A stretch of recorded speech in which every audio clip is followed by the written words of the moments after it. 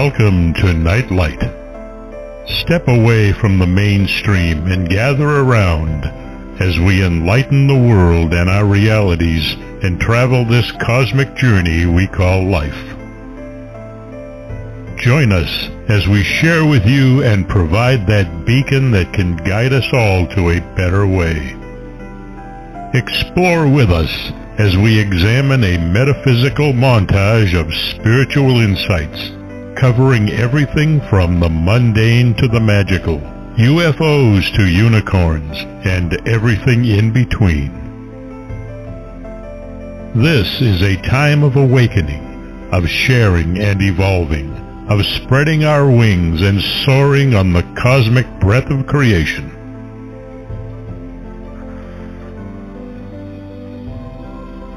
Come and join with other light-minded spirits as we weave our lights together to seek understanding, enlightenment, and with a little luck, some wisdom.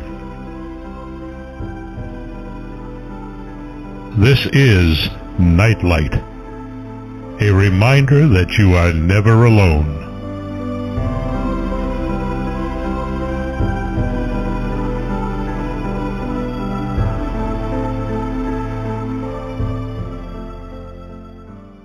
Welcome everybody to Nightlight. So glad you could join us. I'm really excited about today's show, but first I want to thank Ken Quiethawk for his amazing intro. Please look for him on the internet. Look under Native Storytellers. He and his wife are the last of a hopefully not dying breed. They are Native Storytellers, and they show how preserving your history and your cosmology through stories is a far better way of providing history to those who are coming up in the younger generations. Absolutely a better way of learning where you come from and where you're going than looking at textbooks. And these are stories that will remain in your memory forever, and you'll retell, and therefore you preserve history so that we all become living history books if we tell our history through stories. So check them out. Today I have two amazing people on with me. I'm very excited to have Dr. Robert Hieronimus and Laura Cortner on with me. They've co-authored actually many books, but we're going to be talking about one in particular.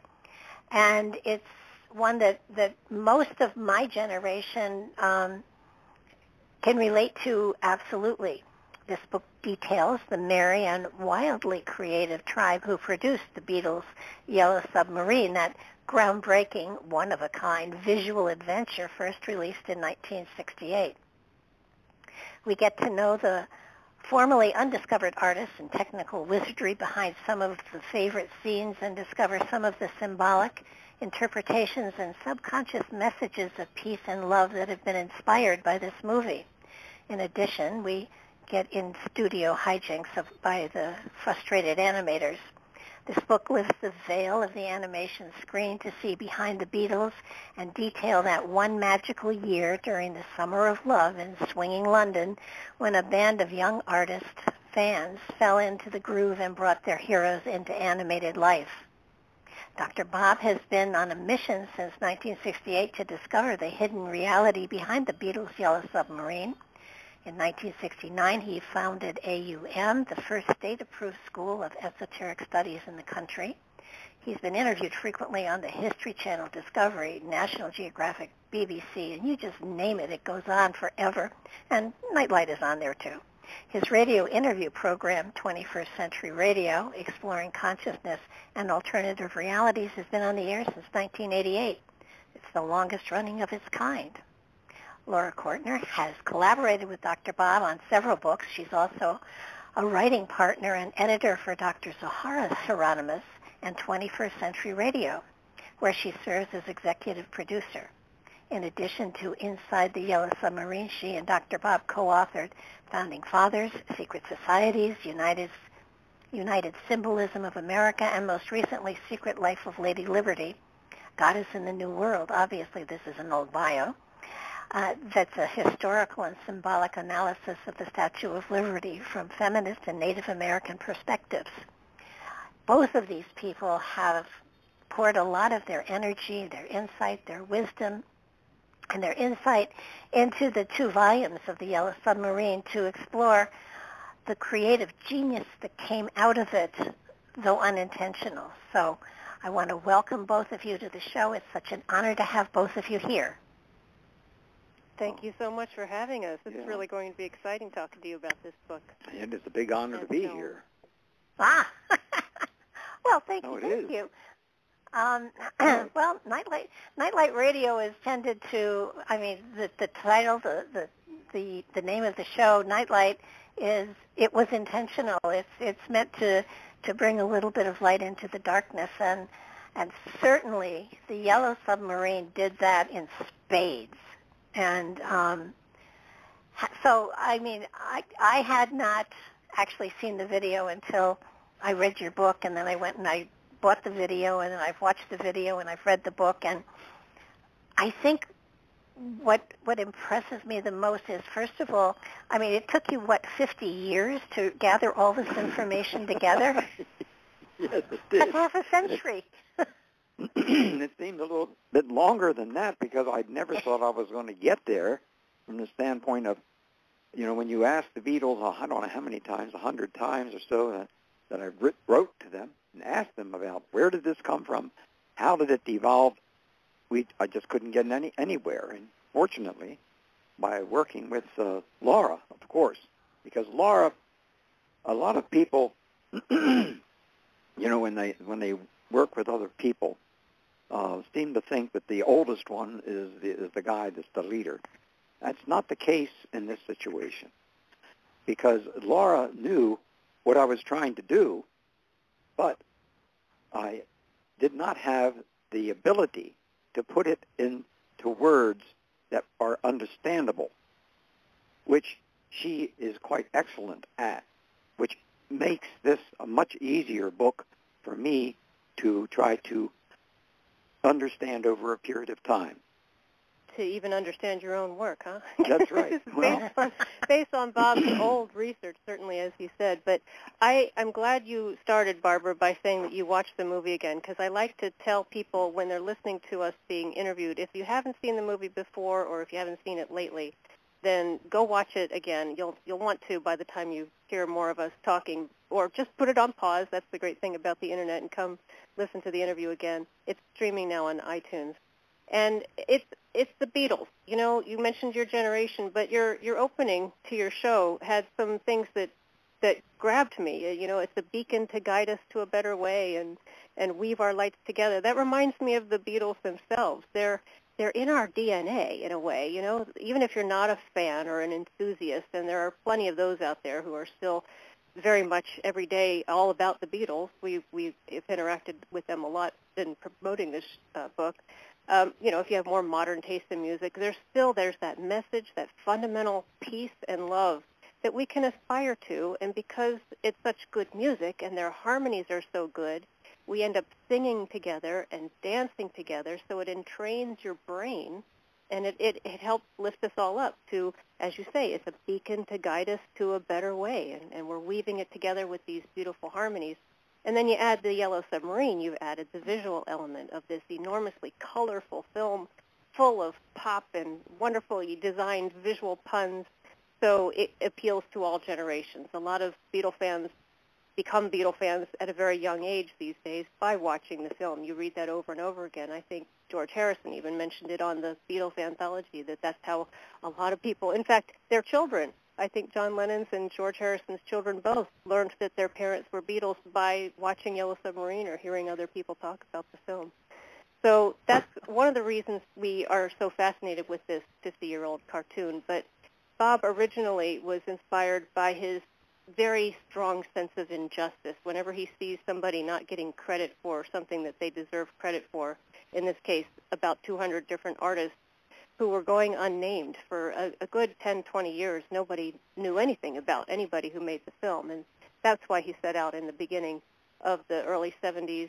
It wasn't until the 1990s that he actually tracked down people who made the film, because the concept out there was allowed to be misunderstood, that this is a Beatles film, where in fact those four gentlemen had almost nothing to do with the making of the film, other than their songs being the driving force of the reason for the film and the plot of the film, and that's what makes the film so good, is it's full of Beatles music. But it makes you feel good, right? It's a feel-good movie, and it's all about peace and love, so it's worth watching again and again. Well, and when you streaming now on iTunes, I should say. And it's worth watching. I bought it. I thought, I'm going to have to go over this a couple of times, so let me just have it here so I can do it ever I feel like it. But I think the one point that comes up over and over and over again is it's their message in their music, not necessarily. It's a message that came through their music. What impressed me the most, first of all, with the music is that they had no intention of, putting symbology into any of it. They had no intent on, having a subtle message channeled through and stuff like that. No intention at all. They just let it flow. And they had no intention of being spiritual teachers, and yet they did become that. And with the artists, they weren't given any real direction to, put this in here or use this color or use that color. And yet the colors all hit you in the chakra system. They hit you in levels of awareness. They give a message to you. I love the fact that the bad guys are blue meanies. They don't make them demonic. They don't, they're just mean. And they're kind of cute, really. Yeah, and it's important for us to realize that sometimes people who are mean just don't understand. Yeah. And I mean, the messages there are just amazing.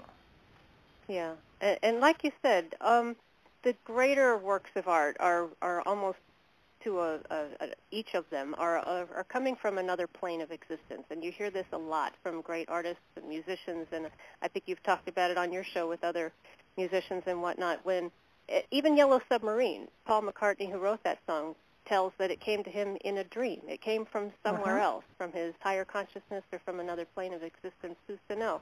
But the Beatles themselves were also, when they got asked this a lot, the meaning of your song, they just wrote what came into their heads. They insist that it was all coincidental if there's any deeper meaning. But then as they thought about it, it's like abstract art, John Lennon was quoted as saying. If you think about it too much, it just means you're working on it. But there are other songs I didn't have any intention for. I just threw the words down, I threw the music down, and then people will see a deeper meaning in it because they want to, but they won't believe me when I try to tell them it wasn't meant to be important. And as you say, the co-creators of the film were the same way. They had such limited time and very little direction that it was pretty much made up as they went along. Yes, there really was no plot. Excuse me. There really was no plot in this movie. It took quite a while for them to develop it, and especially when that plot came along, and when we finally got to the point of how it came about through, Pogo came about, and Rocky and Bullwinkle. That's how it really opened, because there was no way to find out who did what. And that's what disturbed me the greatest, because I knew that hundreds of people were being involved in this, but getting no credit at all. That's very un-Beatle-like them. And and I'm glad that they finally overcame that idea of just taking credit for it and allowing those people who put it together to speak their piece on it, which is what our books are basically all about.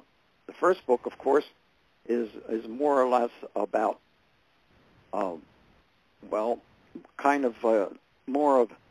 intelligence and the mind and that kind of thing. But the second book is about discovering the people who created it, which is a family. This movie spawned a family of what I consider to be the future. I'm an artist myself, and I know how difficult it is to exist as an artist.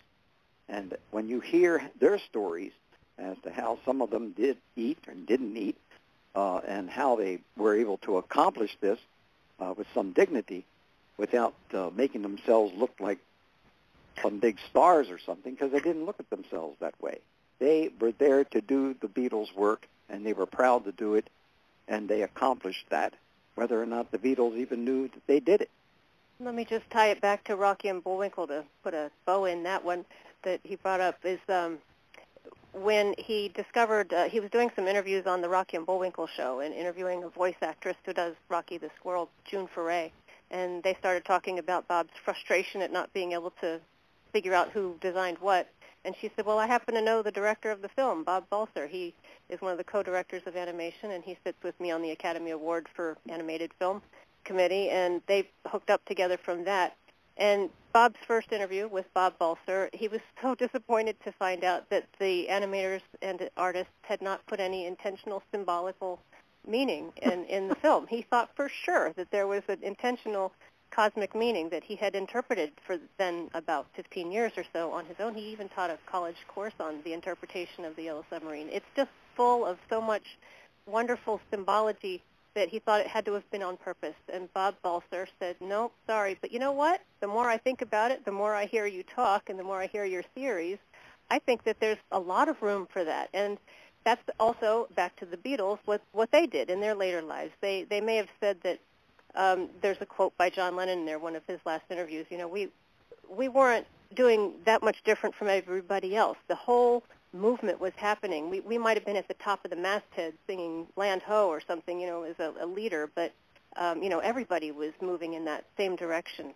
And Yoko Ono said, she took it a little further than I think they would have. She said that they were like mediums. They weren't conscious of all they were saying, but it was coming through them. So the animators, to a person, insisted they didn't do anything on purpose, except for Eric Siegel, the writer, who happened to be a professor of classics at Yale. He did consciously think about the classical hero's journey, for example, the Joseph Campbell format, which we can go through later if you want, to make a plot. A lot of his script and plot wasn't used in the end, but he was brought in towards the end of the script writing kerfuffle. There were so many scripts they didn't know what to do. And he gave it a structure, which was the standard structure that you'll see in any classic film or book. Like, it's the reason we keep watching them over and over again, because they give meaning to our lives in this classic pattern. It resonates in our soul, so to speak. Things like Lord of the Rings or Star Wars or Wizard of Oz, they all follow this sort of hero's journey pattern of the young person who is given a challenge, and then he leaves his home or her home and goes off on a series of adventures. And there's a set pattern that the mythologist Joseph Campbell set down, and we actually go through that whole thing and say how the Yellow Submarine fits that. But they didn't do that on purpose necessarily. They were in such a hurry. They were given so little time, 11 months, as opposed to a Disney film of this nature, a feature film. The only other company doing feature films in animation would have taken them 4 years. So they had an enormous pressure. And as I said, they couldn't figure out what to do. The script was, they kept getting, they were trying to do like the Beatles cartoon series, which preceded it, made by the same people. Which was done very quickly as a money-making extravaganza. They cranked out a cartoon every week. And that's what the American producers were hoping to do with the film. But the British producers and directors said, no, a feature film has to be higher quality. So they brought in a fancy graphic designer, Heinz Edelman, who'd never done animation before, and his designs were a bit flat and harder to animate, but it was worth the effort because he was so creative. He came up with all the ideas, all the characters, and eventually the Sea of Monsters and all the idea of the Blue Meanies. That all was Heinz Edelman's idea, came out of his subconscious under enormous pressure. He didn't enjoy his time on Yellow Submarine. And that's detailed in Volume 1, as Bob was saying. The difference between Volume 1, which came out in 2002, is it's mostly the main people, like the writer, the artist, the designer, the directors, about 30 of those who were creatively coming up with the ideas. And as soon as that book came out, we started to hear from some of the younger people that we'd missed, and we thought they were going to tell us the same stories we'd already heard, but lo and behold, they started telling us new stories that were quite interesting, and we interviewed a lot of the younger set in Volume 2.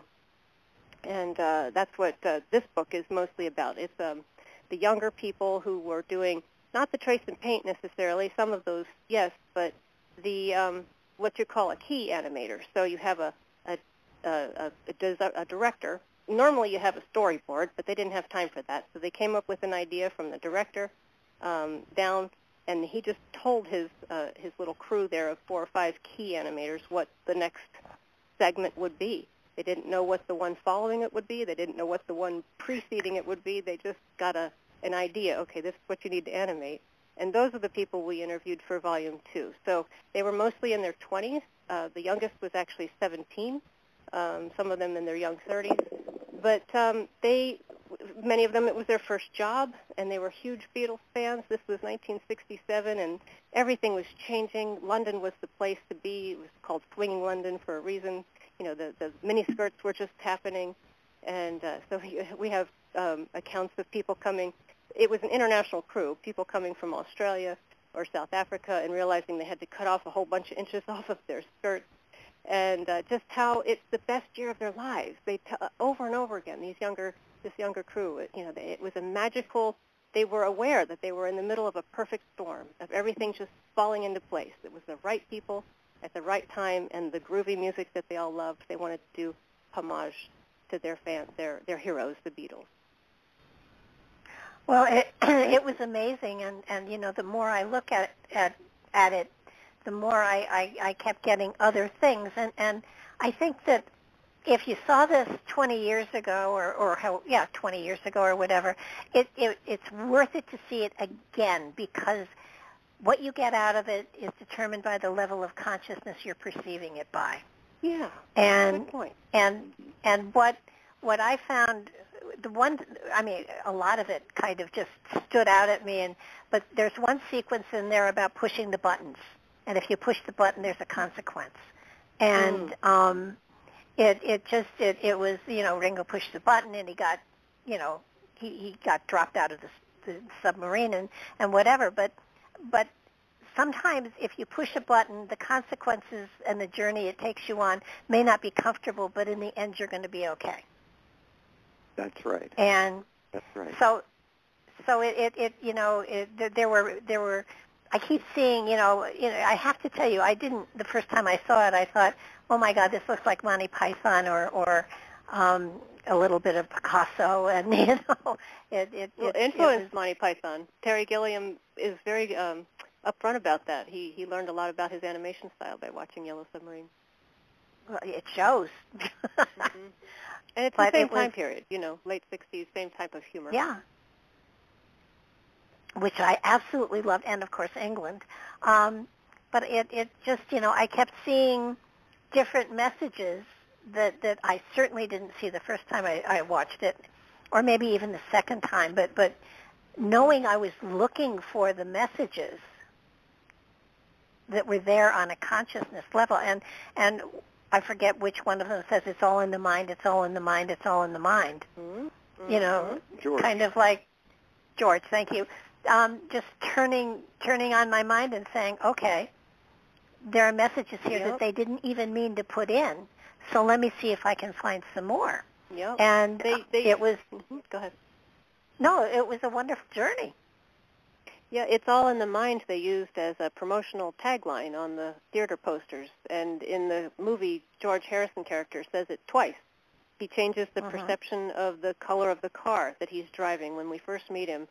It befuddles Ringo. It's a funny little joke because Ringo's relying too much on the physical reality as the ultimate truth. So it's all in the mind is a very Eastern concept that human beings are more than material. There's a mortal aspect to them, the soul or the spirit, and you can use the mind to expand your consciousness. And from there, you can travel to various dimensions. There's supervised, ritualized drug use can take you there too, but a very steady practice, consistent practice of meditation, prayer, and service can also take you to that level of mind. So it's all in the mind. He used it again later on in the film when he's falling down off of the top of the Sgt. Pepper. But it's very clear that that's what they were trying to connect that to the growing Eastern mysticism in the population at the time. Well, the other place where it was so clear that there was something like that going on is when they went into that hallway, and there was long hallway with all the doors. Oh, yeah. Yeah. And opening the different doors to different dimensions, to different lifetimes, to different whatever. It was, a lot of people who do past life stuff, they're taken down a corridor and they're told to select a door, and then they go into that particular lifetime, because the doors all have in past life regression, all the doors have dates on them. So, I saw that corridor and it was like, whoa, I know what this is. I used to study that corridor and all the things that were going back and forth, and I especially appreciated that. But then again, it was all that. None of that happened when people were there. All of the things had happened when people weren't there. Uh-huh. And so, therefore, there was something about the invisible, something about that which is not physical is more important than that which is physical from that standpoint. Right. They only pop out. Those creatures only pop out when no one's looking at them. And that brings up the question of what does the world look like when nobody's looking at it? It's the same thing as the car changing colors, which brings up the question with your own car. If you've had an old car and you've replaced part after part after part, is it the same car, even though you've changed all the parts? So that brings up the whole question of what's real and what's imaginary. We select what we see. We invent our own reality. That's what that Hall of Mirrors really brings home to me. The nothing is real is another tagline that they used on the posters. Nothing is real. We're living in a world of illusion. No thing is real. Matter, that's matter, the physical world. It's all an illusion. So the physical world is not all there is to reality. There's the inner life, the spiritual life. It's closer to reality, in fact, than the physical material world, which is always changing. And you can read that into the various scenes in the film. Yeah. And I think most people don't understand that they do create their reality by their perception of it.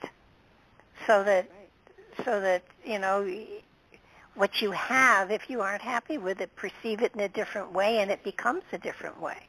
So we have inner power that I often have described our physical avatar that wherein the spirit dwells is like a luxury car with all the bells and whistles, but we don't have the manual.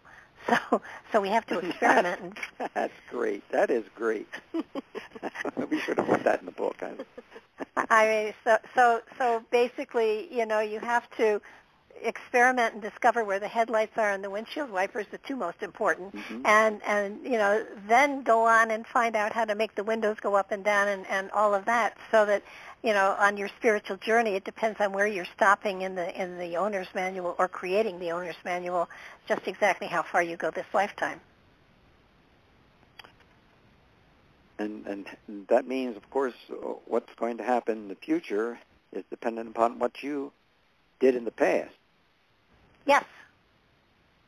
Which makes common, it's very good sense to me. I mean, I remember when I first heard this, I used to laugh at this kind of stuff. I really did. I didn't have any idea that there was a higher consciousness from that standpoint. I was a Bertrand Russellite. Do you remember Bertrand Russell? I do. I think I'm your age, actually. He was a god of mine. And fortunately, I had a teacher in high school that told me early on that he thought that I should get involved with things that were Greek and those things that were along these particular lines. And fortunately, I did. I said, well, what about trying to reach Bertrand Russell? And he says, I'll give you his phone number. I'll give you his address. He's going to want to talk to you because you're talking the way he talks. But I didn't know that. So, of course, I wrote to him, and darn if he didn't answer me 3 times. Wow.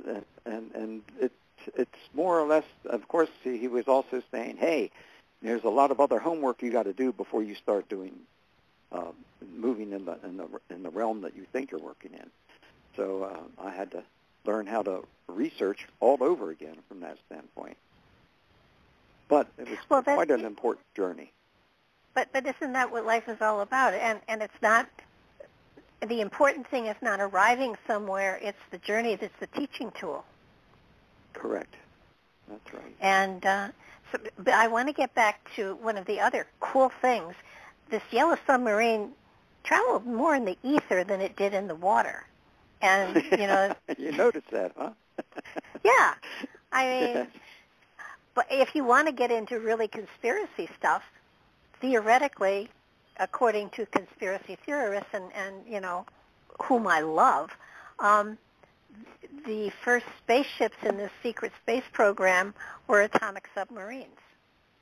Hey, that's yes, indeed. That's a lot of. There's a lot of new stuff coming out of, especially in regards to Antarctica, and what has been going on down there for millennia. Not millennia, but for hundreds of years. Probably millennia.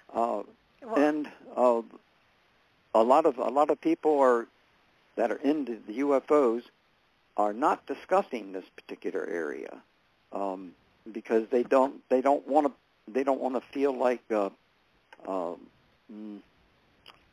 they're breaking some rules or regulations, because something really terrible has been going on down there for quite a long time, and it's going to continue to do so.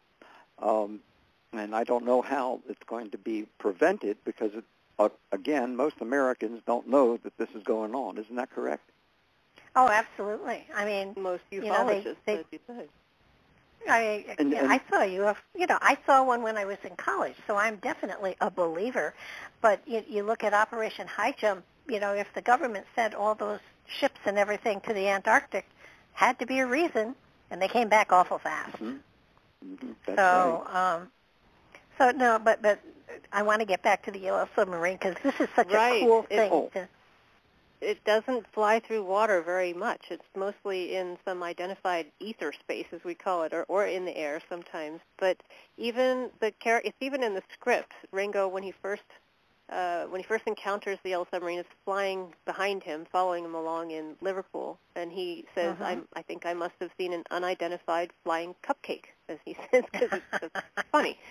And then he immediately, his rational brain kicks in and says, "No, must have been a figment of my imagination." But that, of course, allows us to talk about the object, the whole concept of UFOs and USOs, the lesser-known underwater unidentified submarine objects. At least 50% of sightings have occurred over a body of water, with either the UFO flying into or out of the water. And that's led some people like Ivan T. Sanderson to theorize that perhaps they have bases underwater, that they've been living in what you might call a hydrosphere, which, of course, is what is Pepperland in the movie. The location in the film itself is Pepperland, is described at the very beginning as lying 80,000 leagues underneath the sea. So the Yellow Submarine is traveling between the real and the unreal, between air and water both, just like a UFO. So UFOs are everywhere now. It's something is going on with the disclosure in the United States that is odd and strange that we're hearing about it on the major media with such frequency. So just from the United States, I'll add, there's other countries too who have secret files and nobody else is talking about it. So something is happening with a planned release, I hope, or some kind. That is just leaking out a little at a time. It's a strange shift, though. All of a sudden, everybody's like, "Of course, yes." Now that we have Navy sightings, as if we haven't had Navy pilot sightings all along, but now we have Navy pilot sightings. There's something absolutely unidentified. Yeah. Well, I think back in the 40s, they didn't think the public could handle it, and now the public is handling it better than the government is. With a bit of a yawn. I find that remarkable. It's just a yawn, yeah. UFOs are out there, yes. What a great insight that is. That's exactly. And then when you get into the symbolism of it, because yellow is a symbol of the intelligence or the mind, and the supremacy over the lower nature or higher consciousness or the physical or emotional aspects of humans. Yellow can therefore be a symbol for divine wisdom, the divine mind, the celestial truth. Yellow is often a substitute for gold, giving it the additional connotations of love and constancy and dignity. Yellow is also the color of the sun, the giver of life to the earth. To the ancients, the sun was the universal symbol for higher self, or God, or the Creator, made manifest. So submarine, then when you get into submarine, the sub means it's under or hidden, and marine means water. Water is often used to symbolize the unconscious mind, or that which is below normal consciousness or awareness. Water is a powerful, adaptable symbol, and it can also be symbolic of the fluid, boundless sea of space. Would you like to carry that further there, Lars?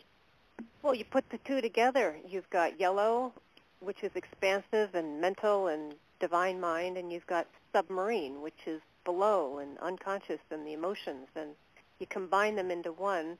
And because of the way we've interpreted the plot, sometimes the yellow submarine serves as a form of the divine mind, or even the divine feminine. There's a goddess connotation to how it acts on its own accord sometimes, particularly in the Sea of Monsters when they're challenged by these crazy creatures.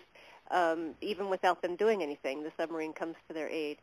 And then especially at the end of the Sea of Monsters, there's this very peculiar monster called the vacuum monster, and it sucks up every other monster in the sea, including the yellow submarine. I remember the first time I saw that, I was very concerned because where did it go? And then the monster, in this wonderfully clever way that the animators came up with, it reaches over to the corner of the frame and sucks up the actual frame itself. So it's standing there in a white void, and then it notices its own twitching tail and reaches around and sucks itself up into oblivion, and all of a sudden there's nothing. So the submarine has been left in this void of nothing. Well, we don't know where it is because there's nothing. And then all of a sudden the submarine pops out. So it's almost as if this divine mind, maybe goddess potential, protected our heroes from this being sucked up their own existence, I think is the way they say it, being sucked up their own existence. And they pop them out into the land of nowhere, where they meet the Nowhere Man, the song, the Nowhere Man gets sung, whom they named the Boob, which, back to factual reality, was one of the very first characters created for the film and made it all the way through all the various script renditions. They wanted to have a silly Nowhere Man creature that was who a lot of people take credit for basing it on who it is based on, but we won't get into that now. But well, in a way, the Nowhere Man is the Nowhere Man as a song was John Lennon's first attempt at writing a song that wasn't specifically a love song.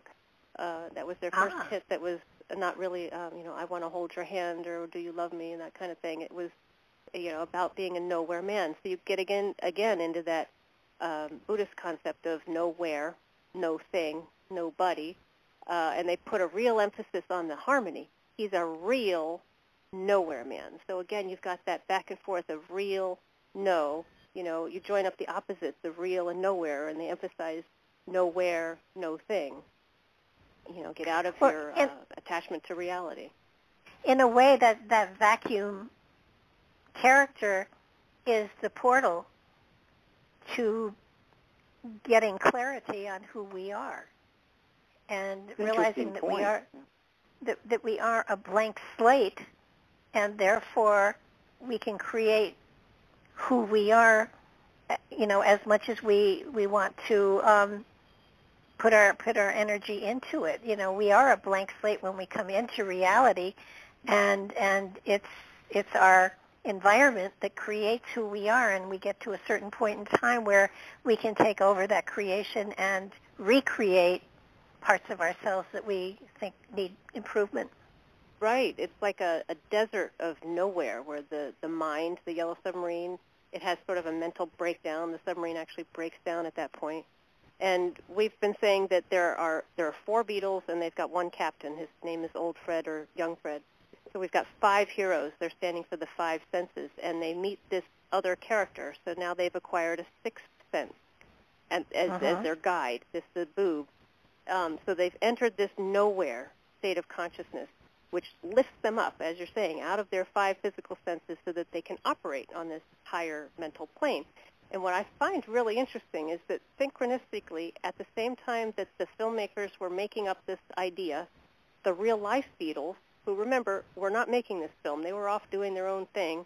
They signed a contract to let the people make a film about them, and they said, yes, you can use our songs, and yes, we'll create 4 individual original songs for you to use, but otherwise we're going to keep it at arm's length, until they realized that the artwork was really groovy and that they were going to make some lasting impact by being preserved in animation, and they came around in the end. But while they were making it, they had nothing to do with it, really.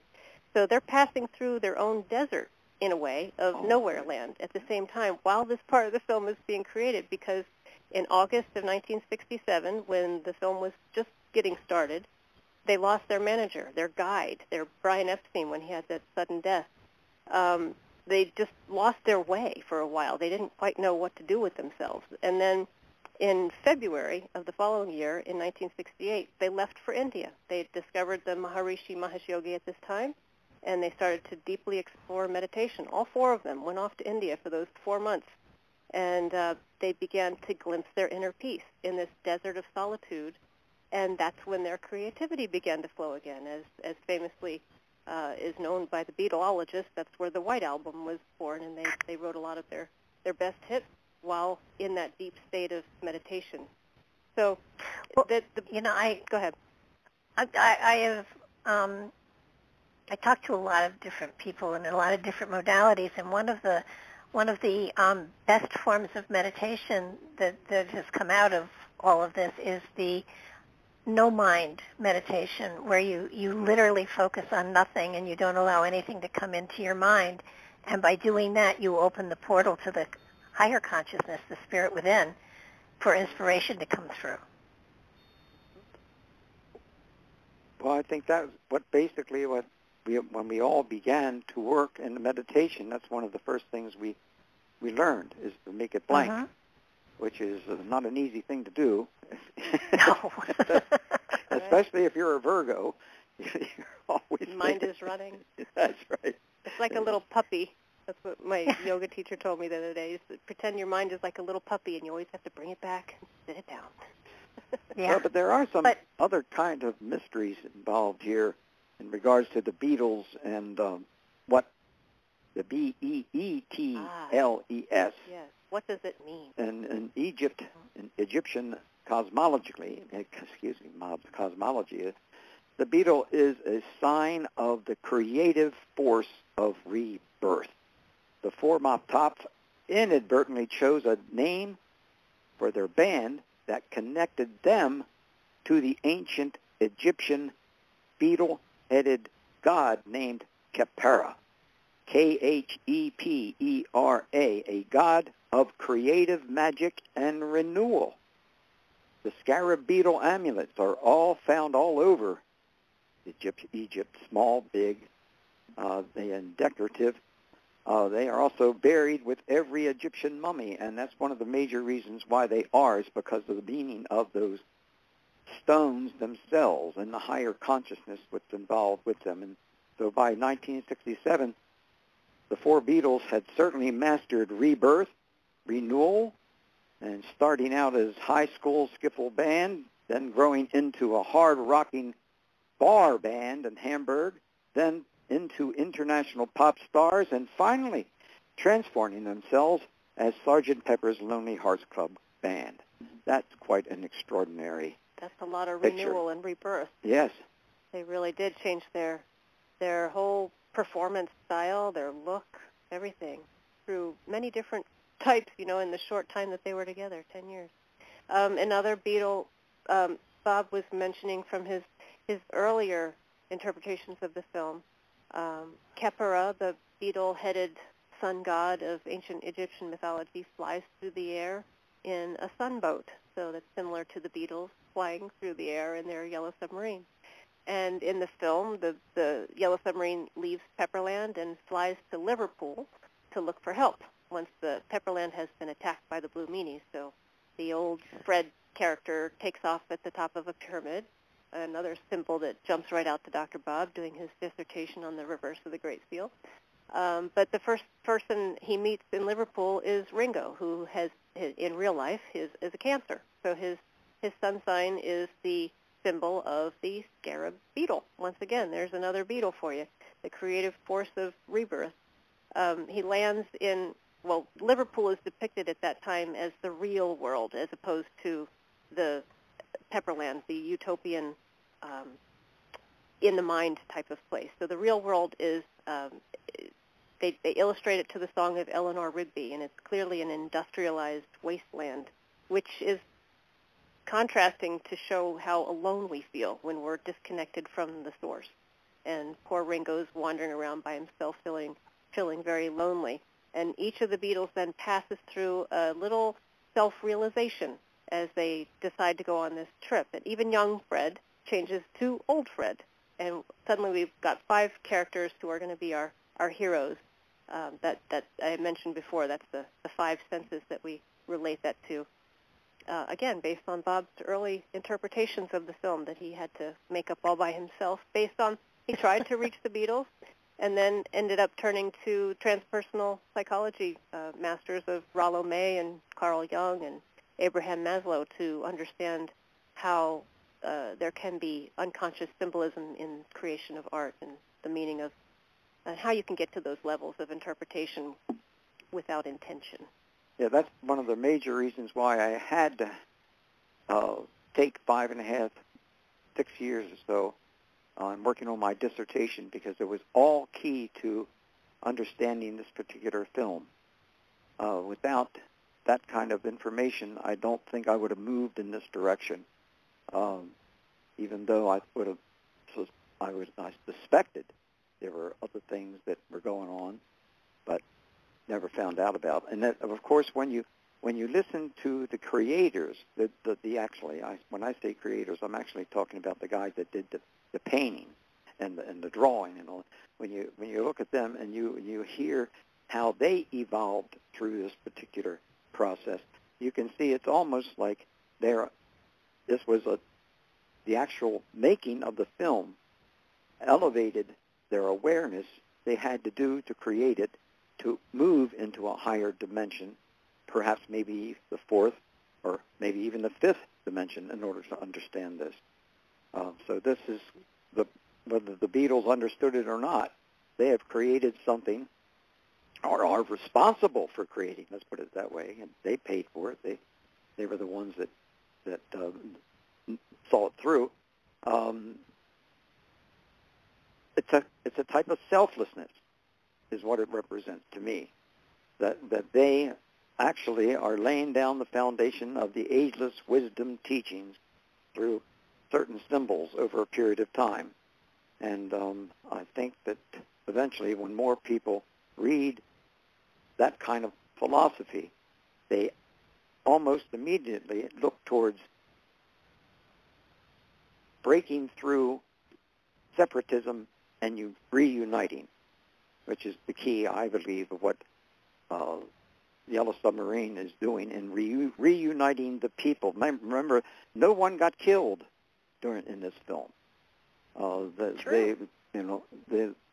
That really was important to understand, that no death was going to be the key to elevating consciousness, which I think is what we obviously need to do with our country today and with the planet as well, in even a larger way. Right, they're transformed. Your enemies are transformed. They do have a big battle, but nobody's hurt or killed. And that's one of the things we love most about this movie, is the solution at the end is the enemies are transformed into their friends. And that's done, again, through the help of the Nowhere Man, who pulls out a poem from his little spell book, and he transforms the Chief Blue Meanie, who's this utterly evil creature, into one bursting with life and joy, and actually, literally, pink roses and carnations just start popping off of him. And it's like he's awakening from a bad dream. He remembers he's related to the bluebird of happiness, and he's literally blooming with peace. And the birds and flowers start coming out of his head, and that's the climax of the film. Everybody starts grooving together. The Meanies come back, and they dance with the Pepperlanders and the Beatles, and this wonderfully transformative song, It's All Too Much by George Harrison. So it's the ultimate boon at the end of the Joseph Campbell mythology outline of the hero's journey is when they transform the meanies into friends. It's the goal of the Yellow Submarine was not simply to rescue Pepperland, but transform what's a perceived enemy into peaceful co-inhabitants, peaceful, loving co-inhabitants. So the dark forces, the blue meanies in this case, they're not defeated by the light, which is love and music. That's what they use to conquer them.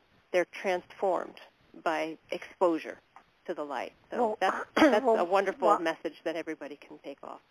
While the movie is definitely symbolic of humanity in our lives, it's also symbolic of a personal transformation where the blue meanings are self-doubts and negative concepts within ourselves.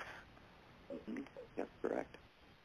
So that you have that duality going on here, where our reality is certainly full of a lot of blue meanings these days. We also have self-doubts, and so the inner journey is just as important as the external journey of humanity. And perhaps maybe COVID-19 has something to do with this in regards to slowing people down and forcing them in a certain sense to start looking inside to find out that they have a whole other life and consciousness that they have abandoned for maybe 20, 30, 40 years or more.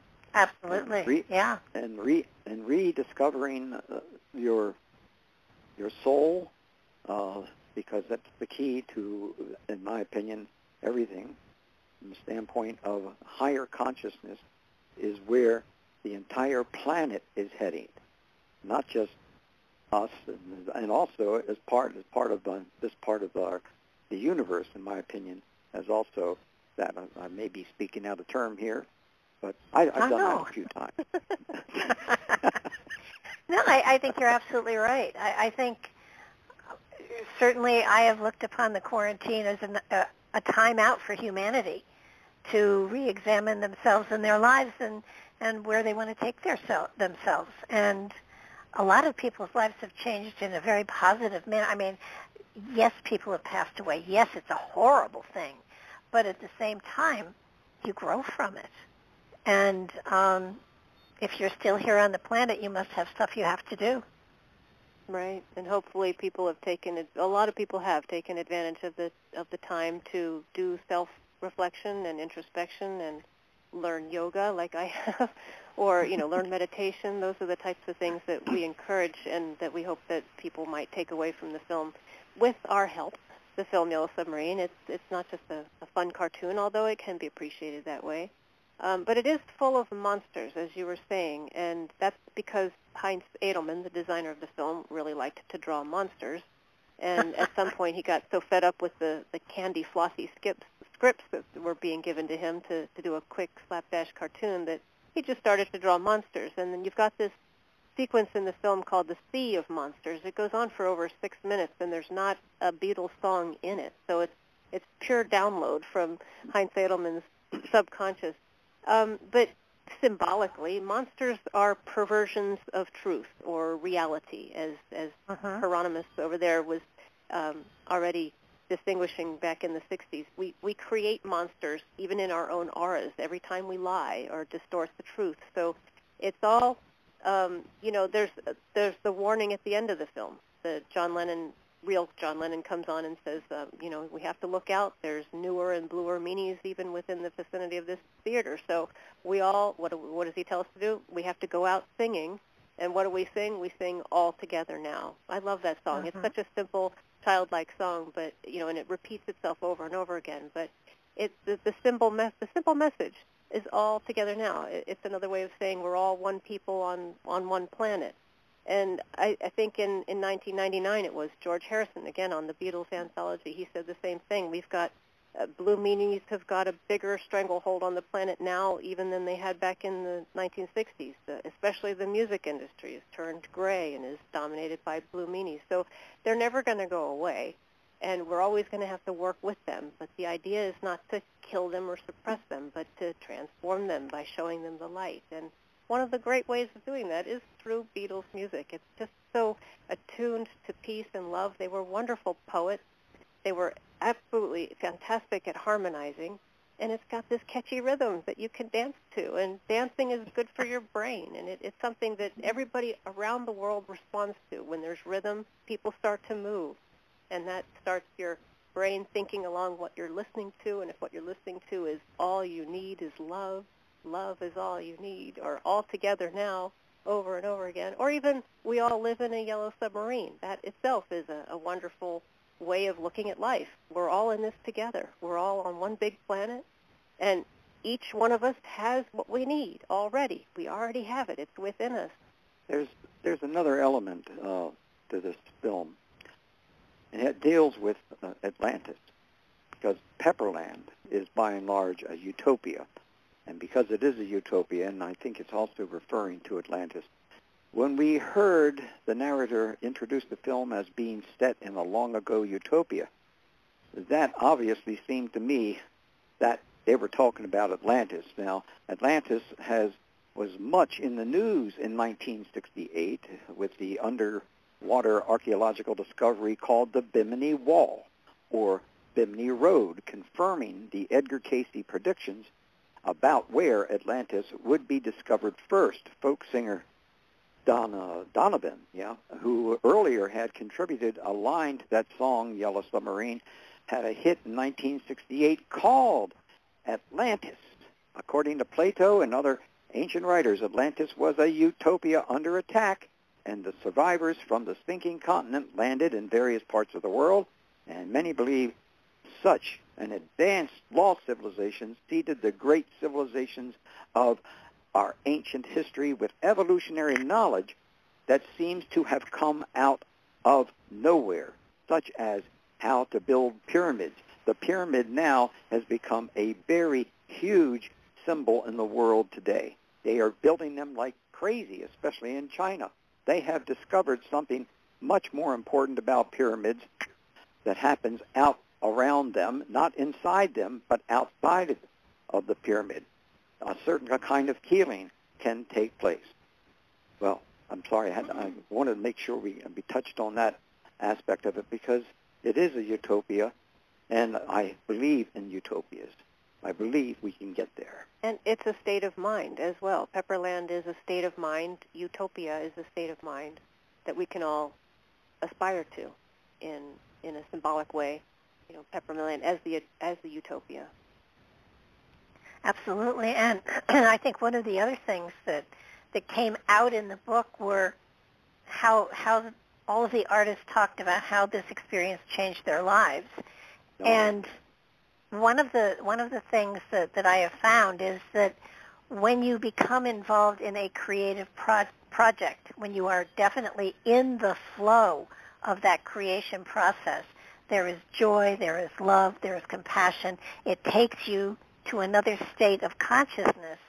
And with the intensity of this whole project, they lived in that state of mind for I don't know how long, and probably created a portal that they were able to go through to touch into other aspects of themselves that they might not have touched into had they not been forced into this kind of an experience. And the joy that is a part of the aspect of creation is probably one of the biggest highs you can ever have. And you were very explicit in saying that this was not a psychedelic experience as far as drugs go.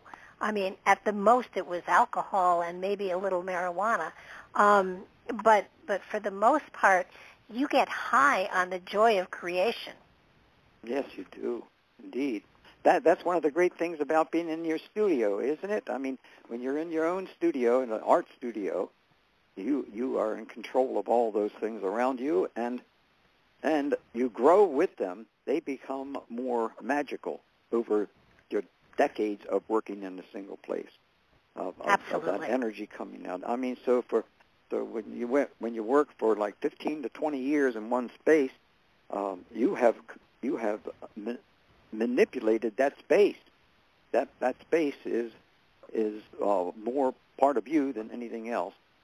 And that's one of the reasons I think a lot of people want to become artists, because the thrill of creating something that is elevates you and other people is so much gold from the standpoint of creating methods by which we can join one another without having to be demanding of each other. Oh, yeah. I did the Cosmic Deck of Initiation, it's a deck of oracle cards that are hand-painted mandalas. And for those 9 months, I lived on probably 3 hours sleep a night, and I was never more vitalized in my life. I believe that. It's a magical state of mind that you get in when you are focused and determined, and it's a joyful one. It's the kind of and the artists that did the animation and the drawing and the coloring and all of that, you get into that flow of energy, and you just don't want to leave it, and it impacts you to the point where you probably for the rest of your life are searching for another way to get back into that kind of energy to be able to manifest something greater within your own life. Yes.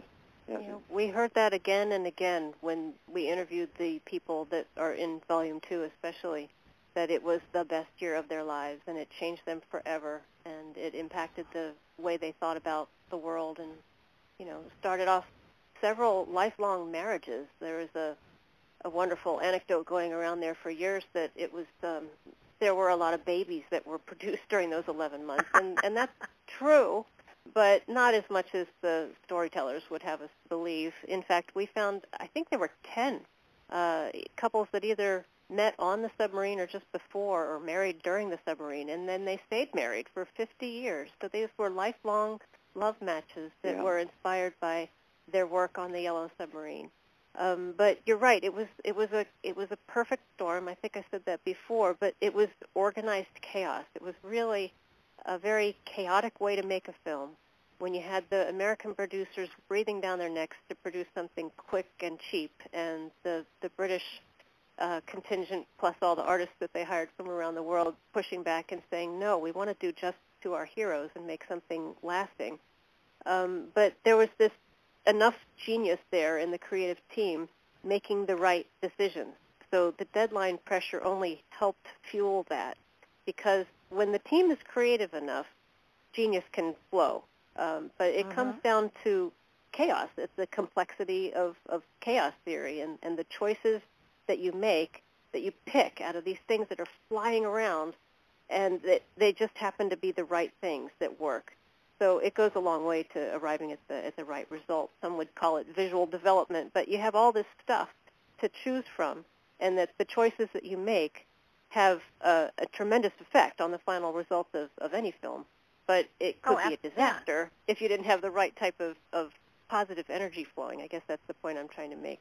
And then a lot of them will talk about the role of the city itself, the swinging London itself. Heinz Edelman, when he read our first book, said the one character that you left out that makes a big difference is swinging London, because it was such a weird place at the time. He talked about the unreality of every day, because there's this certain sort of weirdness that was taken for granted, especially in Soho. That's the neighborhood where they were housed. Soho, if you don't know, is a very it's an unusual combination of things going on there in this neighborhood. A lot of art studios, a lot of animation studios. For some reason, that's where the animation studios, a lot of them were film production, editing suites. But also the pornography industry was housed down there. They had a lot of strip clubs, a lot of burlesque shows, and a lot of winos and weirdos and eccentrics were just drawn to this place, so that you'd have a lot of street performers. In Volume 1, we talk about Heinz Edelman tells us the story of one of the times he went out to lunch with the Beatles. And as they're leaving, they're serenaded in the middle of the street by this old gentleman who had a water tap glued to his forehead, and he had roses behind his ears, and he's walking down the middle of the street singing When I'm 64, and he waves. The Beatles waved. They knew him, and all the people at the strip clubs waved. He was a familiar character at the time. We put some pictures that we were lucky to find some pictures of him. They called him Rosie. And another one called the Earl of Mustard, who pushed along a baby pram and did tap dances, and there were Hare Krishnas walking through all the time. There was just all these eccentrics. And one of the lines from Paul McCartney's song, she said she'd always been a dancer, worked at 15 clubs a day. Well, he was also down there in Soho at the same time. They were producing Magical Mystery Tour at the same time they were doing Yellow Submarine around the corner. So this is the starry-eyed nature of the younger set of animators that are featured in this Volume 2. They were all big fans of the Beatles. Well, the older set that we interviewed in Volume 1, they were a bit more jaded. Some of them had been in World War II, fighter pilots, intelligence, and this set, they'd been working in animation for 20-some years, cranking out commercials. That was where mostly animation was being used for producing TV commercials back in the 50s and the 60s. If you weren't working for Disney producing feature-length films, you were cranking out commercials. That's how you made a living. But anyway, London was full of all this wonderful change. The Mary Quant fashions were coming in. There was psychedelic color flowing. And everything was changing. The styles were changing. Design was changing. And these young people were just swept up into it. Music was changing. And they had a chance to draw something that they really loved and produce a lasting project for their heroes. Oh, absolutely. And I think one of the other things that hit me dead on was that when the Blue Meanies were bombarding Pepperland and everybody was going gray, and that when they got rid of the Blue Meanies, in other words, inside of you, if you get rid of the doubts and the fears, your world goes from black and white to Technicolor. Yeah, that's quite an important symbol there. Yeah. Yep. In the story, yes, that's true. Yep. When the submarine comes back with the Beatles in tow, well, not in tow actually, but anyway, when it comes back to rescue Pepperland, it comes down through the sky. The gray clouds turn to rainbow colors, and the yellow comes back into a land that's been dominated by blue, and you've got the combination again of colors. You've got yellow with blue, and that makes green. And green is the color associated with Pepperland. It's got these green rolling hills, the Lord Mayors in green robes, and you could say that the two colors together are in balance in green. So we talk about Goethe's color theory and the wonderful, you can have all kinds of wonderful combinations of conversations about color and the many colors and the combinations of the colors. But in particular, the yellow coming back to blue and creating green. I was noticing, because I'm into the chakra stuff too, so that the chakra colors are very, very apparent there. And of course, green is the heart chakra, and so it was amazing when you after you've enjoyed it a couple of times and you sung your way through it, then you can watch it and look for the messages that are there subliminally, and depending on where you are inside of yourself, it'll determine just, what messages come out that are most appropriate for you to see and remember and sort of link onto. So it takes you on an amazing trip within yourself as well. There you go. Yep, yellow. The yellow of the submarine, as Bob was saying, brings expansion in the mind back to the land. That's dominated by the blue, which is the color of crystallization or contraction or emotions. And that's great. The green chakra of the heart. Well, and the other thing that I loved was the holes. Where they were in and out of the holes. I mean, don't we all go down wormholes or rabbit holes from time to time and come back out in another place and with greater awareness and understanding? Yeah, that's one of the wonderful things about growing and developing and seeing things, especially outside of the usual. And, you know, one of the things that Laura and I talked a little bit about dealing with the divine feminine or the goddess principle. Lars, you want to touch on that? Because I do want to get to the point of the possibility of the Yellow Submarine itself may have been feminine or a part of the female aspect, but because the film is just has so much masculine energy, but the most important energy they have that protects them and helps establish other things. Well, there's almost no female characters in the film. So our last book was about the Statue of Liberty and the symbolism of liberty as a female, and we got really into the goddess principle and feminism. So we were looking for any kind of female message or tendency that we could find. And when they're in a place called the foothills of the headlands, the submarine breaks down again through their seas of illusion that they're going, and they end up in this place that's dominated by just heads. They have no bodies, so they're minds without a heart. There's no connection to other beings in relationship. They're like the nowhere man. He asks for directions, and the arrows just go round in circles because the heads, they're just all thoughts. There's no connection to their heart. But then one of them opens up, and there's this Lucy character. They start the song Lucy in the Sky with Diamonds, which is just this beautiful, pure, surrealistic, delightfully, the one segment of the film that most people remember. It just tickles your eyeballs, as one of the reviewers said. So the Lucy in that song is you could compare her to the eternal beloved of the troubadours. She's like a muse. Mm-hmm. But at the end, they have to shake free because they're in this reverie during that whole song, and they have to move on with their quest. That's another element out of the Joseph Campbell framework. They have the inspiration, but they can't stay there, or they would just be stuck in this surrealism. But both Lennon and McCartney saw this Lucy that they wrote about, Lucy in the Sky, as a goddess of some kind. Lennon was quoted as saying that she's this female who would come and save me, this secret love that was going to come to me one day. And McCartney called Lucy was God, the big figure, the white rabbit. So there's the one divine goddess principle.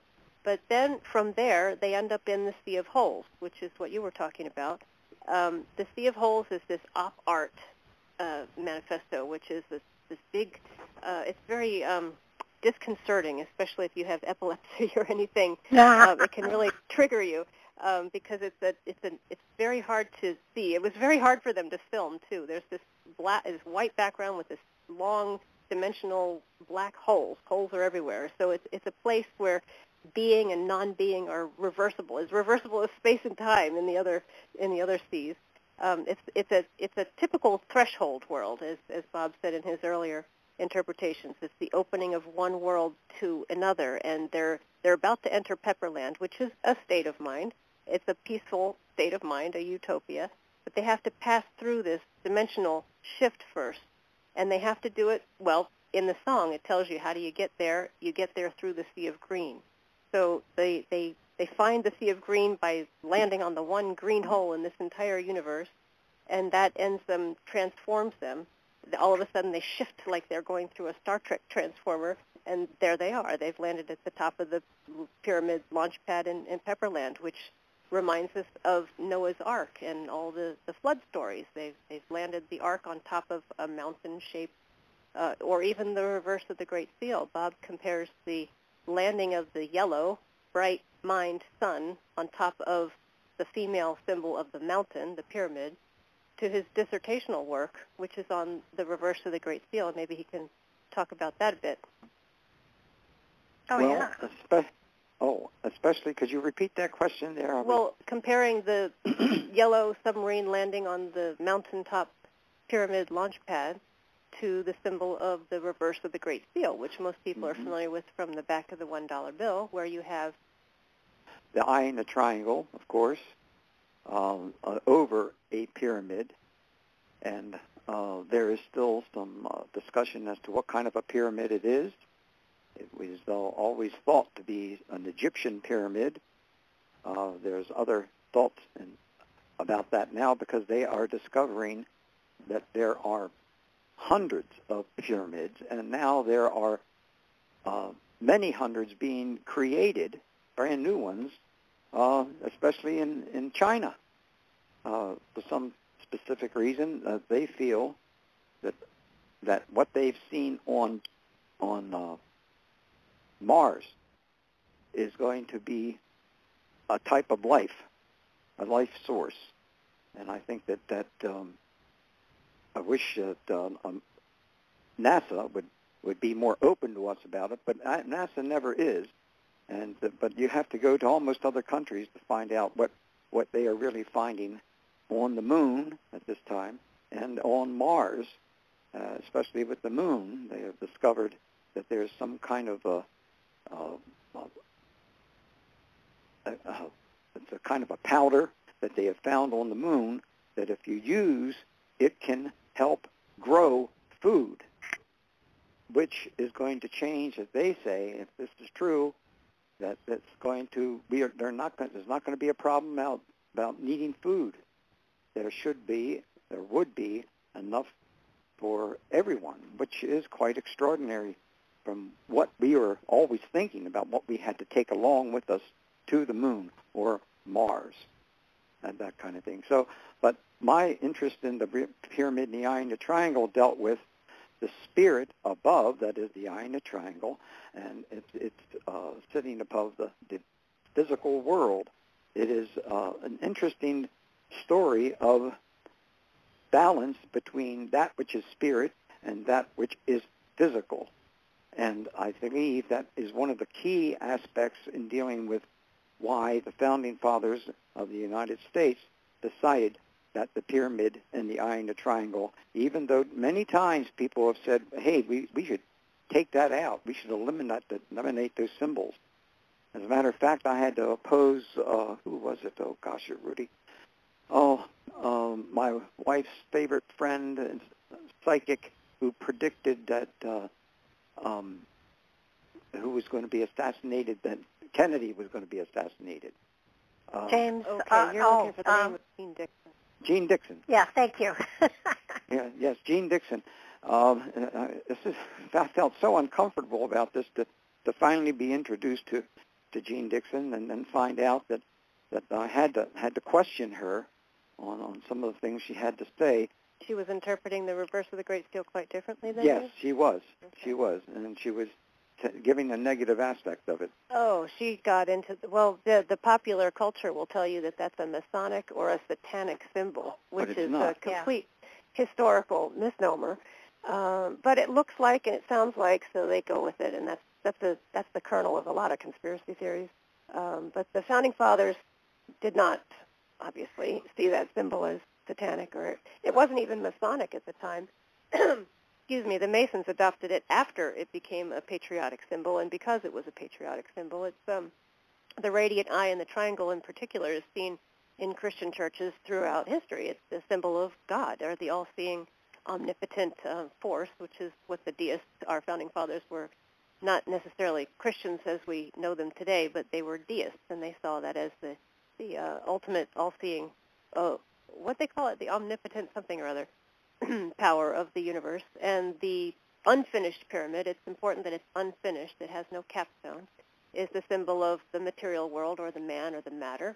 And it's not complete until you have that radiant eye, or the God part of yourself, the little tiny spark of divinity that we all have within us, comes down and attaches to it. So when you see that happening in the film, you've got that radiant yellow being traveling through this godlike being traveling through the ether, coming back down to land on an unfinished mountaintop or bandstand or pyramid, whatever you want to call it. There you have the same message as the founding fathers were trying to teach us when they put it on our Great Seal. They thought it was so important they put it on our Great Seal. The side that people see on that's been adapted to the presidential seal with the eagle and the holding the arrows and the olive branch in one talon and the other is the very masculine side of the seal. But the other side they felt was just as equally important was the other side, the spiritual destiny of our nation, was to create balance between male and female, upper and lower, the whole bit. So they were very in tune with this being an experiment, the American experiment, and they really wanted to bless it for the future with the longevity of the pyramids and the overseeing promise of the God figure. Good going. Well, I'm really glad that they brought that aspect through, and that has stood the test of time, instead of Benjamin Franklin wanting our national bird to be the turkey. Much smarter bird, apparently. Yeah. Yeah.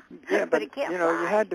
you had to be careful with Ben Franklin, because he that little tongue in cheek all the time is a trickster. And that's one of the reasons why I admire him so much, because he knew so much. He was a very advanced soul, a very advanced soul.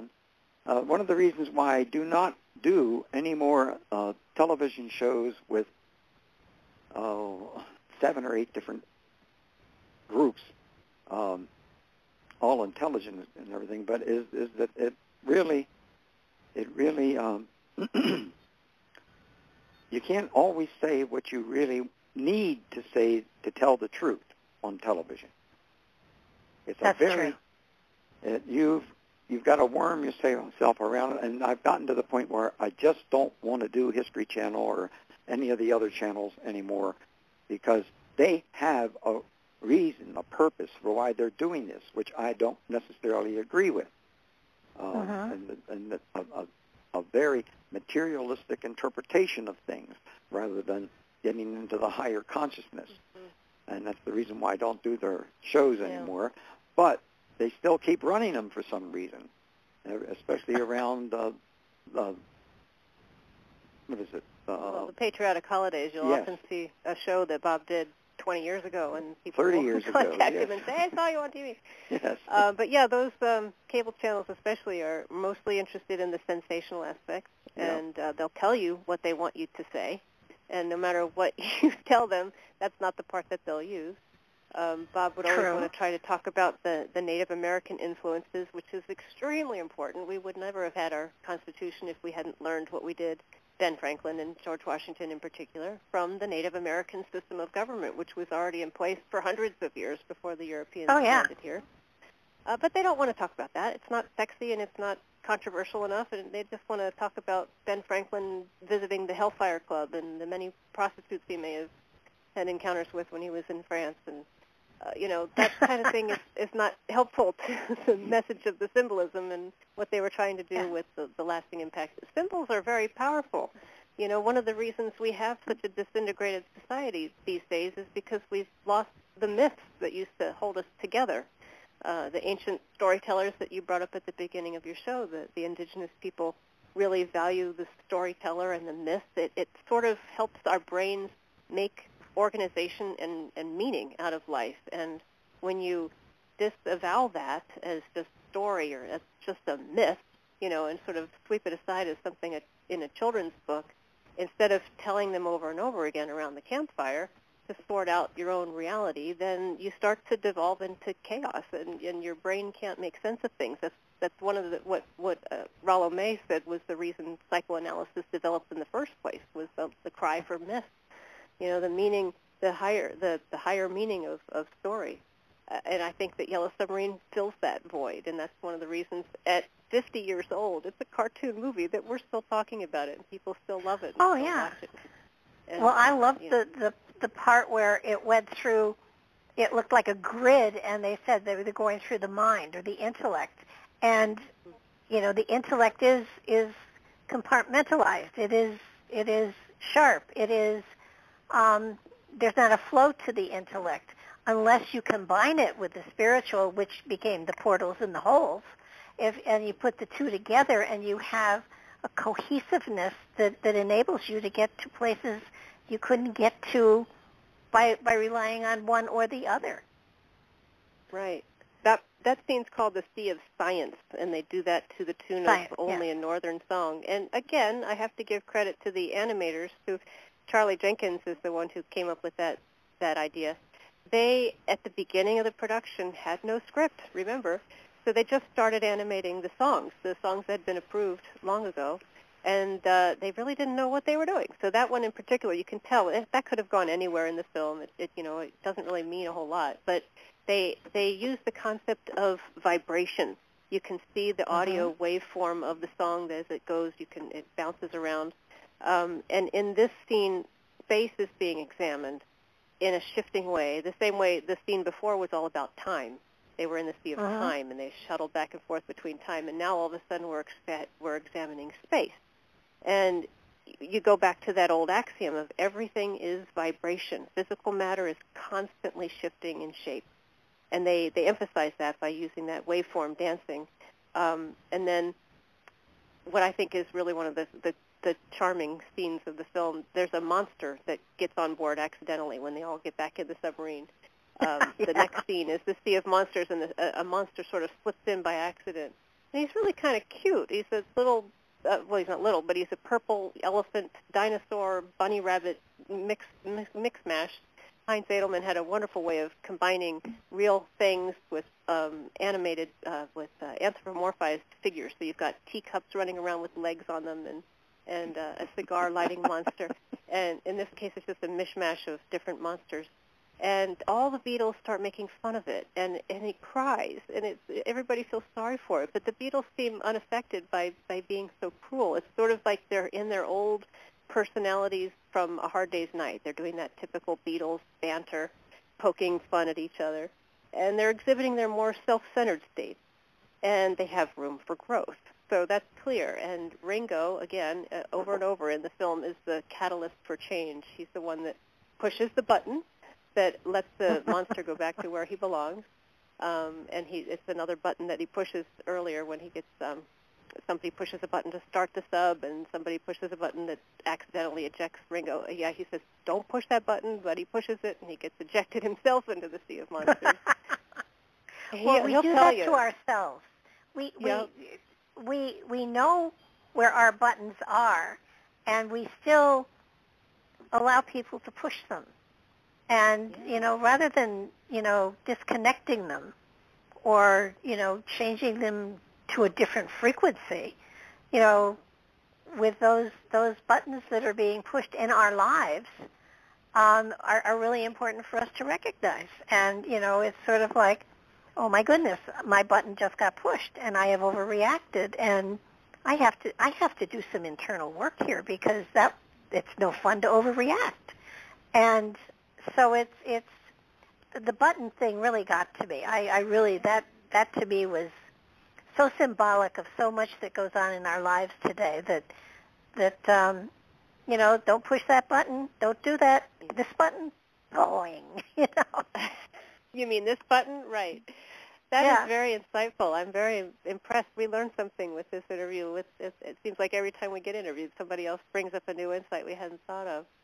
Ringo Starr would tell you for years, children would follow him around and say, why'd you push the button? Why did you push the button?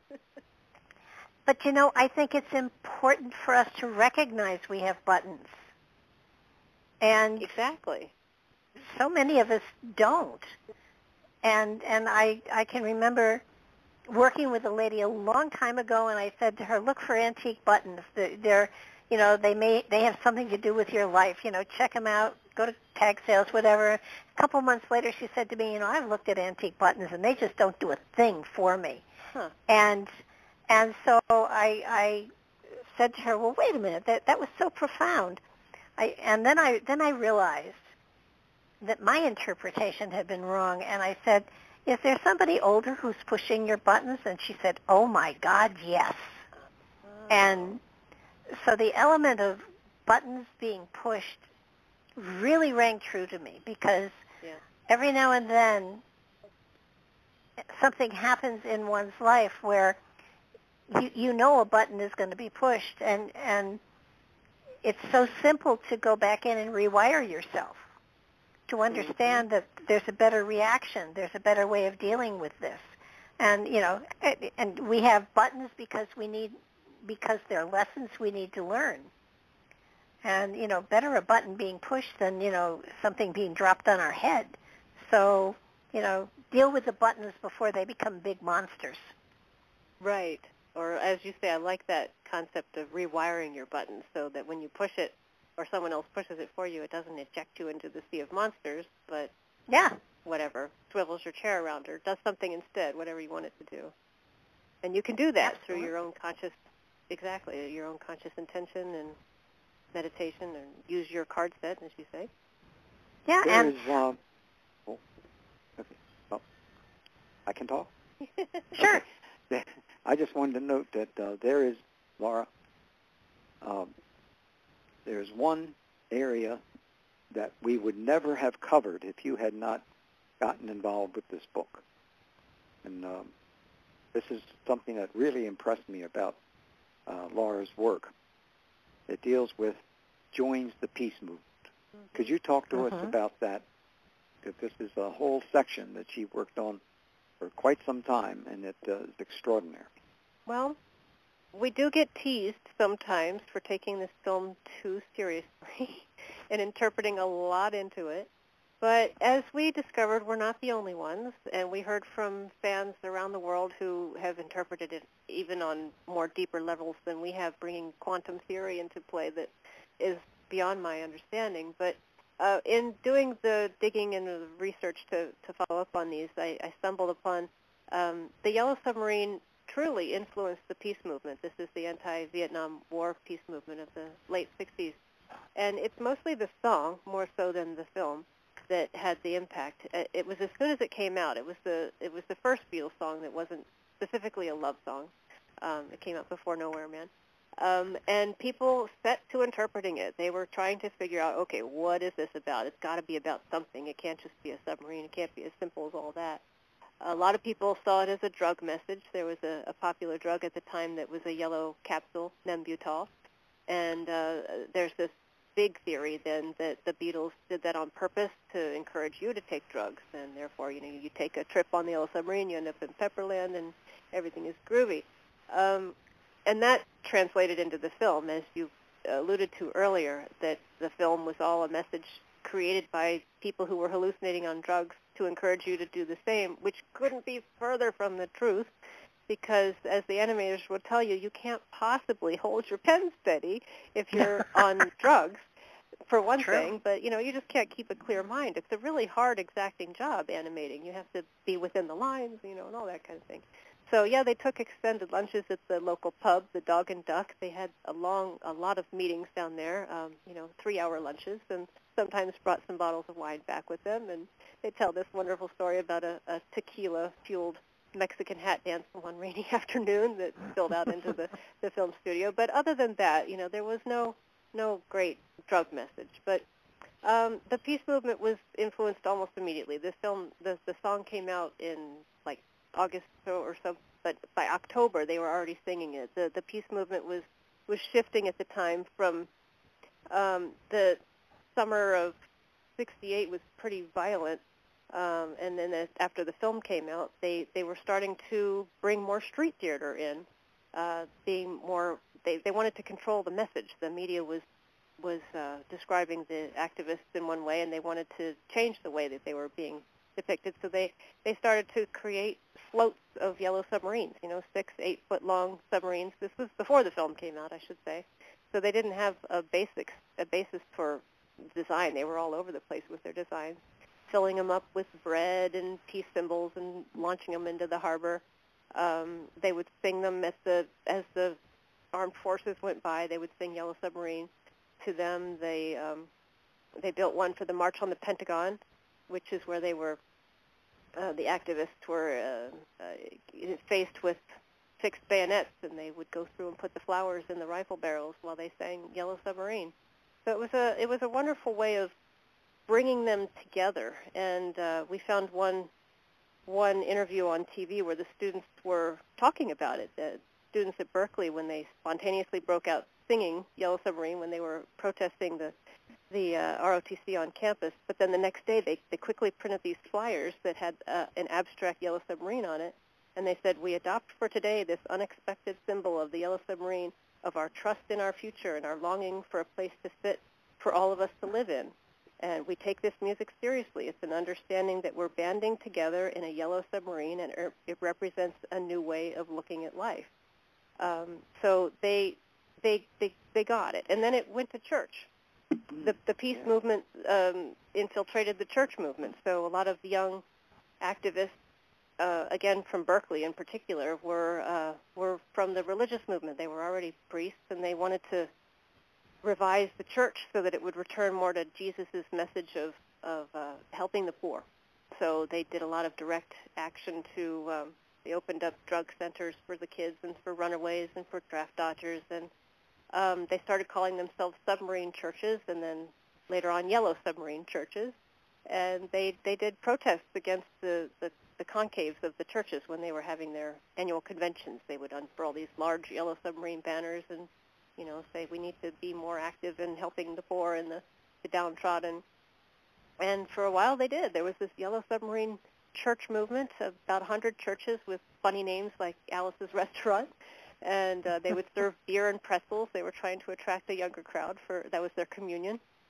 They would put on these wonderful displays, tableaus out of the Bible, just so they'd have a reason to do theater and street theater, and did some really wonderful work of counseling and sheltering. And it eventually died out because, as most things do, they get infiltrated by those in control, and they co-opt the message. But for a number of years, the Yellow Submarine Church movement, and that's something that I'd never heard of, and many people on the film had never heard of, that we pulled out and wrote about in this book.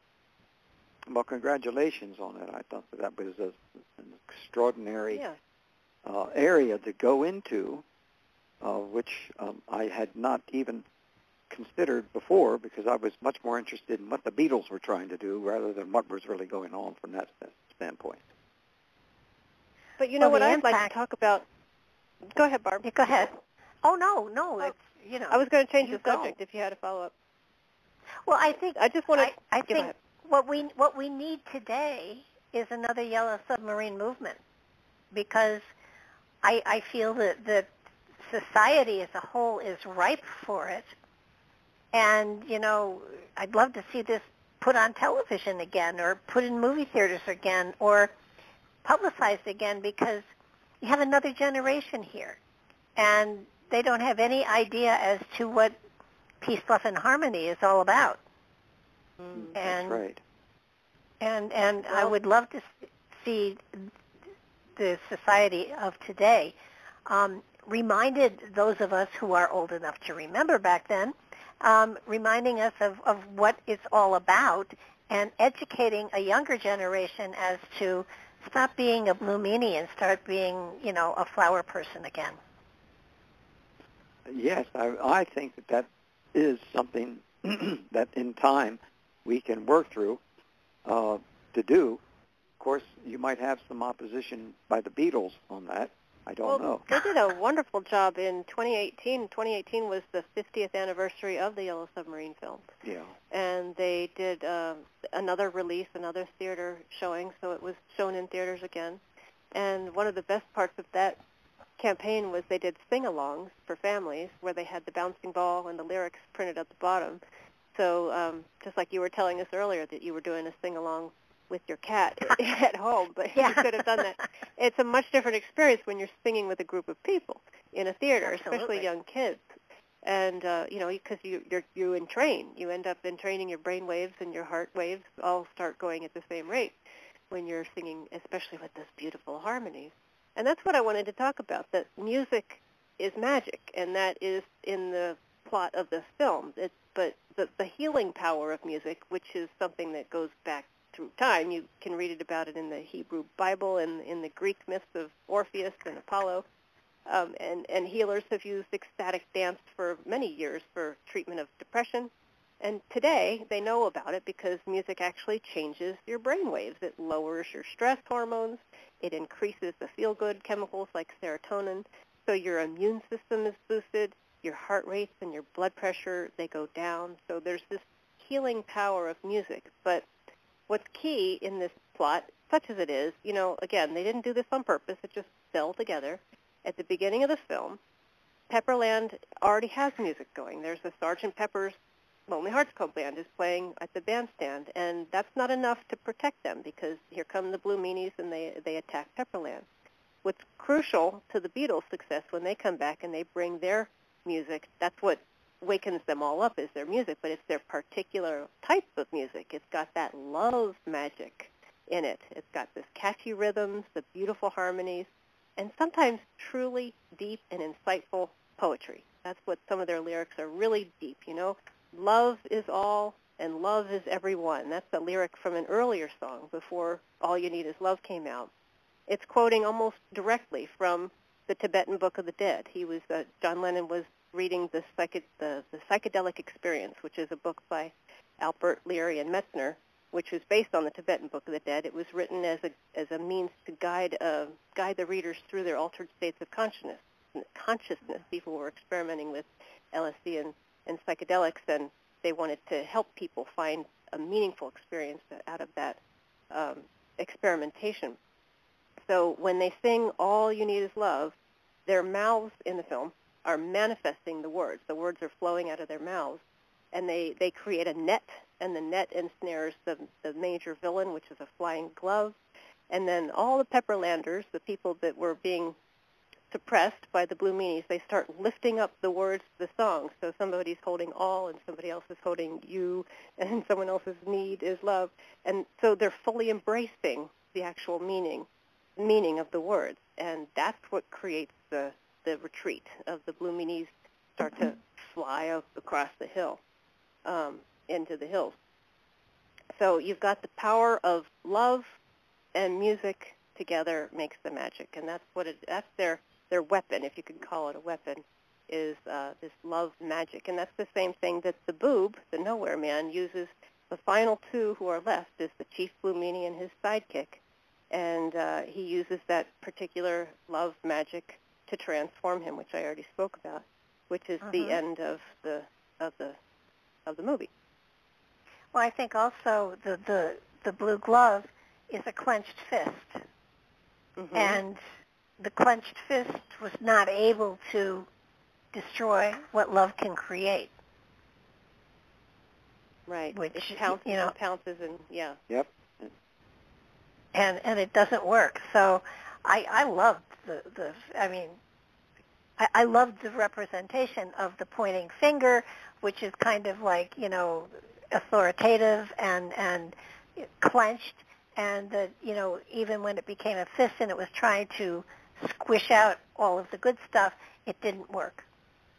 Right. So, it again is another symbol of how love can, conquer everything. And often not in the way you would. And that's why they say all you need is love. That's all you need. Right. And bringing people together. From that standpoint, it happens automatically. Love does that.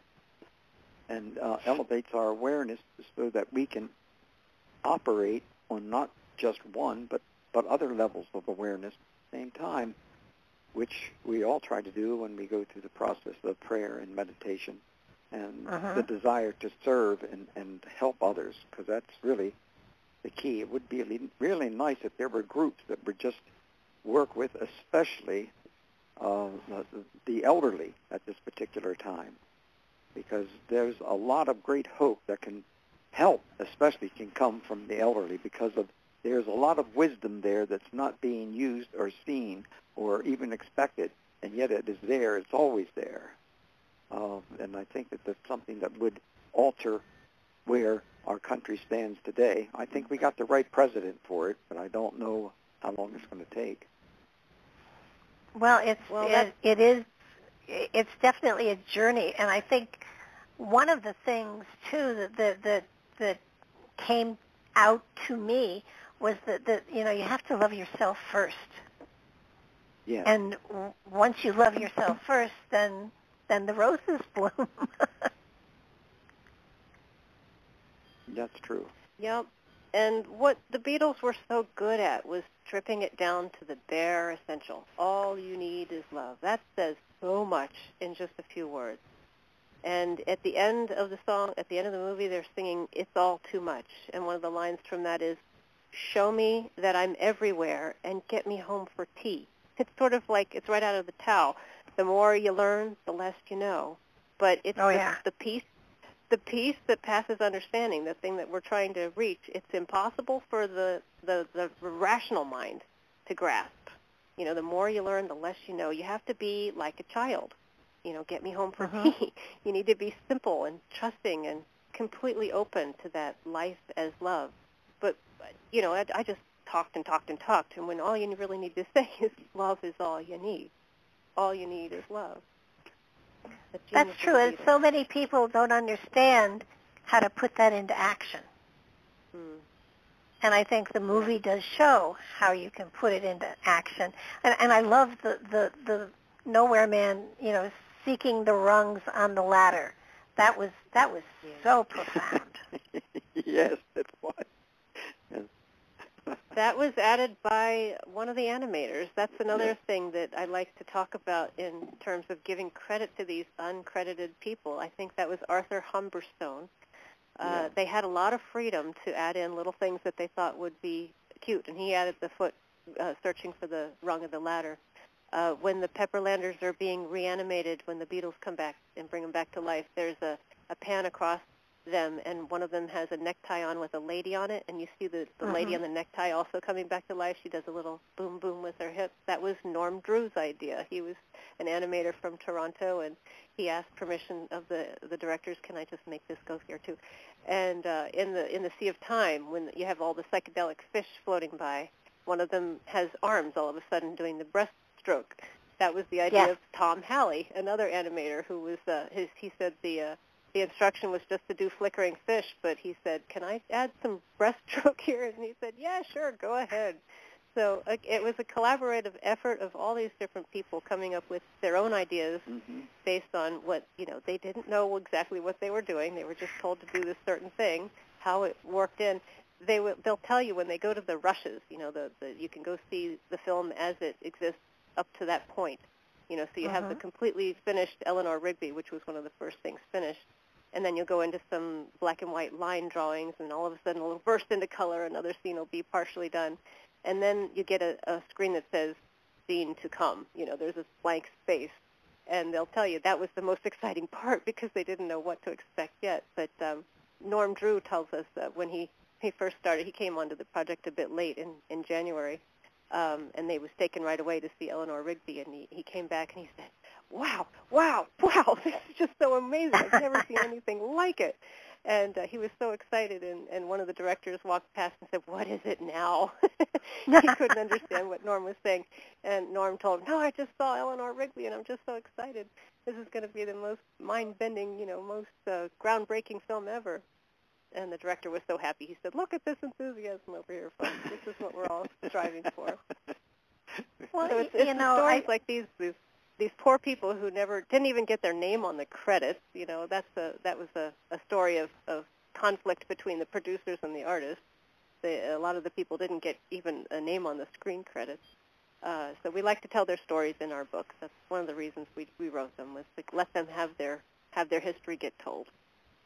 Well, you did a great job, and I think it gives somebody a greater insight into the kind of people that went into the creation of this amazing project. And it's sort of reminiscent of, you know, decades and decades and decades later, ABBA's Mamma Mia created one, I think, of the happiest movies I've ever seen, which is Mamma Mia.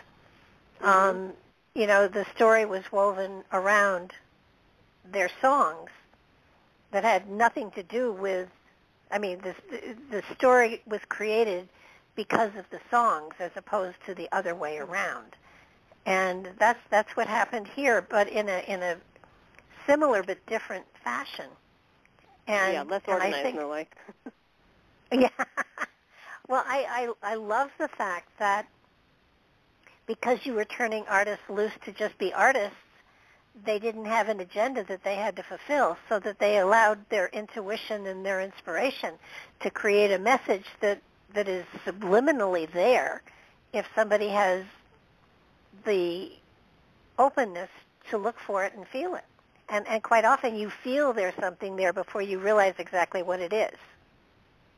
And I think that's part of the wisdom of TVC, the company that put this together, and the various people at the very top that know what the creative feeling is, so you don't get in the way of something that's good, so you don't get in the way of having a bigger ego, like as Laura suggested, the painting on the tie and the adding little thises and that.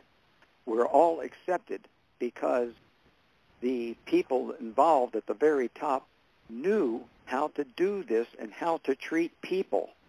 That was one of the greatest things about John.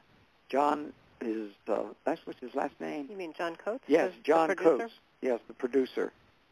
He made it possible for the artists to enjoy themselves as they were working and not to be fearful. But at the same time, the artists had to be very careful about the other people from King Features, because the people from King Features is what the Beatles were against. They did not like what happened with the first round of pieces that were done, and they certainly wanted the great changes to come. But how do you do that unless you can work with one another? And that giving away, say for instance, allowing people to work on a tie made very big difference in regards to other people as they were seeing it and realizing that they had a real part. It was their idea to do those things, and they were allowed to. That's not the way it usually goes in situations like this. You are told what to do, and you better damn well do it. If you don't, you're out the door, and that means you're in real trouble. So you seldom see that kind of thing. Well, again, John Coates, right person for the right job. He was the head of TVC in London, the company that had produced the cartoon Beatles, and he was just the right kind of temperament. He took all the heat from the American production company King Features, so that the artists below him, the ones that are the younger set, they had no idea until the funds ran out. The funds ran out, and there was almost a strike, and there was a kidnapping. It's all very dramatic. There could be a movie about the making of the movie because of the shenanigans they went through. But John Coates was such an English gentleman and a squire that he was able to handle all the hard part of negotiating with the people who wanted him to hurry up and do it for less, and still allow the artists the freedom that they had to feel like they could contribute. One of the reasons the film feels trippy, as some people will say, or they assume that it's a psychedelic experience, is because the designer Heinz Edelman deliberately inserted what he estimated was about 10% more design and more color than he normally would put in it. Certainly more than your conscious eye can grasp at the rate that the frames are going past, and that's the reason you keep getting more out of it each time you watch it. There are a lot of the witty puns will go right over your head until you hear it a second time. But again, if you put it in stop frame and watch a frame by frame, you'll see things that you never noticed before because they go by so fast. So that's one of the reasons that it feels trippy, as people will say, because there's a lot going on that you're not consciously even aware of. Well, that's the joy of seeing it over and over again. I mean, when you do an exercise like this, it changes the way you look at every movie. Mm-hmm. In that you're looking for those messages, you're looking for those symbols. And in probably 75% of the movies out there, you can spot the symbols that are there, and oftentimes not intentionally. They're there because there's another level of consciousness working on the people that are actually doing the job, and that there is always a message of some sort there if you look for it. That's true. That's true. Yeah, and we'll make it if we don't. If it's not meant to be there, we'll make it. Oh yeah. Your brain makes connections.